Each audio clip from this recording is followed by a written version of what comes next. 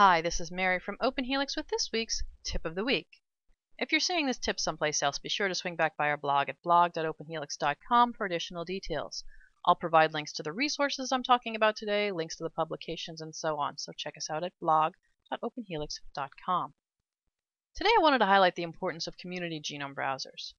Because we're seeing more and more sequence data coming out in the next generation sequencing era that we find ourselves in, there's a lot of new and important biology that can be explored in these organisms. Beyond the sequence data itself, we're learning more about evolutionary relationships, interesting biology, and more. And here's a case of that. There was a publication in Nature on a butterfly genome recently. And so in this particular Heliconius genome sequence data, they were able to learn about new relationships that were important to this species. It's a species from Central and South America, and they were able to access some really interesting stuff. But in addition to the publication that we've got here, we need to know more about this because these traditional publication formats can provide us some interesting biology and some compelling examples, but the access to the actual sequence data is also crucial as well. If you want to explore it further, you want to compare to your species of interest and more, you're going to need access to that information. And generally, these groups are now providing a community genome browser. And in this case, here's the example of the Postman Butterfly Genome Project browser. So this is the species we were talking about in the Nature paper here. And they provide you access to sequencing information. You can download the whole sequence, or you can perform sequence searches here at their site where you can browse around the genome.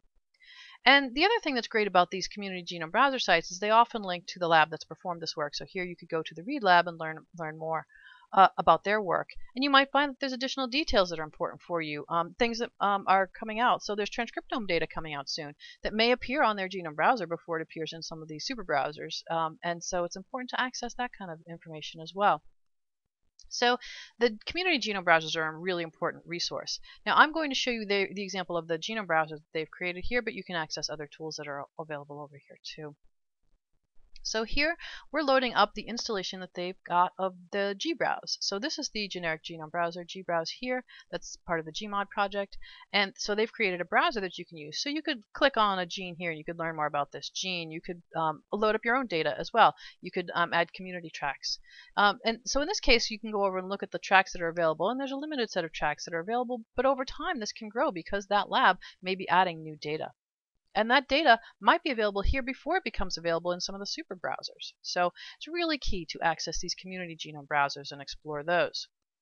Another example of this, the Monarch genome was published prior to this, and they also created a community browsing site as well. So here's Monarch Base, and again, you can perform sequence searches, you can download all kinds of useful information, you could look at different aspects of the biology that they found interesting as well, and there's also an opportunity here to browse their genome. So if you click the link here for Browse Genome, you can look around at their installation of GBrowse. You could search here in various ways, but I'm going to go just directly to this Browse the Latest Genome Assembly link here and show you their installation of GBrowse. So again, they've created a site where you could browse around, you could learn more about genes of interest, so you could click on this gene and you could learn more about this gene. You can add up different tracks. In this case, there are additional tracks that are available that might be useful for you. I'll go back to the browser here. So it's really important to access these data sets that accompany these papers and learn how to interact with their software and visit these community sites for more. Now, these genomes also end up in some of the big browsers. For example, just recently, Ensembl Metazoa has included both of these genomes. So in the July release that they had here, it included both this Monarch and this Postman Butterfly genome. And that's great too because they have additional tools that might be useful for you. I'm going to click on that Heliconius genome just to show you their example so you can learn more from this landing page. It will link you to the sources of information and so on. But you also have access here to the tools that are available from Ensembl. So I'll just click this gene sample entry point to show you that.